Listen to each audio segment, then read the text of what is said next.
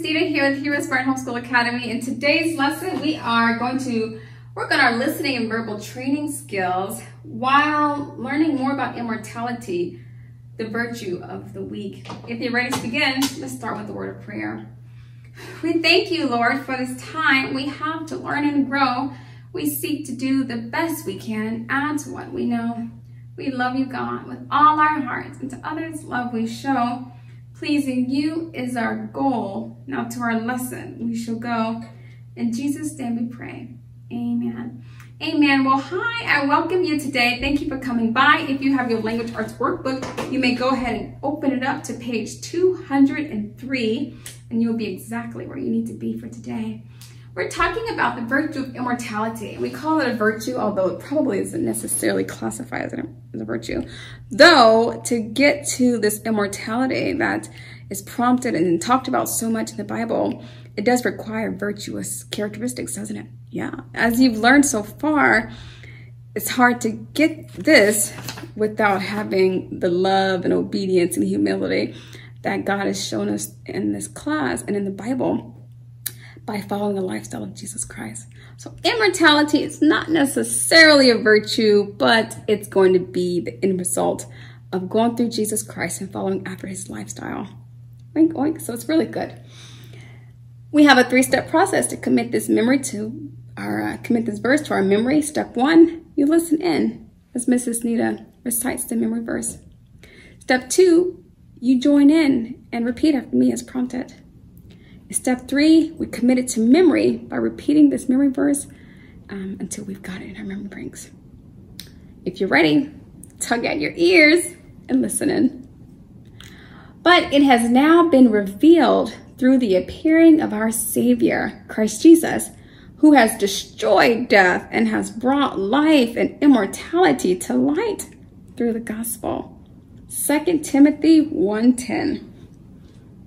Let's try that again. But it has now been revealed through the appearing of our Savior, Christ Jesus, who has destroyed death and has brought life and immortality to light through the gospel.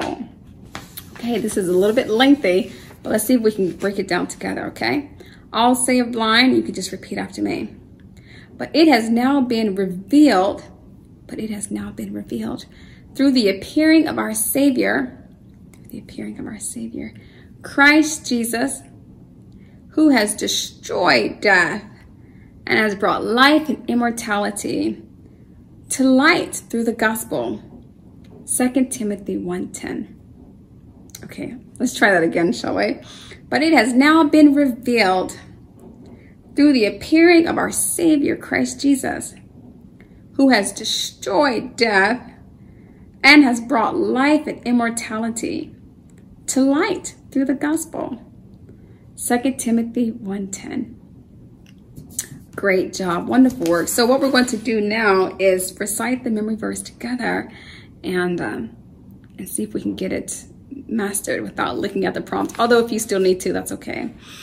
Here we go. But it has now been revealed through the appearing of our Savior, Christ Jesus, who has destroyed death and has brought life and immortality to light through the gospel. 2 Timothy 1:10. Let's try that again. But it has now been revealed to us through the appearing of our Lord Jesus Christ, who has destroyed death and has brought life and immortality to light through the gospel. 2 Timothy 1:10. Excellent work. Good job. We may continue to ruminate on that memory verse until it becomes a part of who we are, so that we can come to better appreciate immortality and the person through whom we receive our immortality, and that's our Lord and Savior, Jesus Christ. Thank you so much for coming to class today, and until next time, God bless. I'll be your hero's buddy, and as you study with HeroesMart,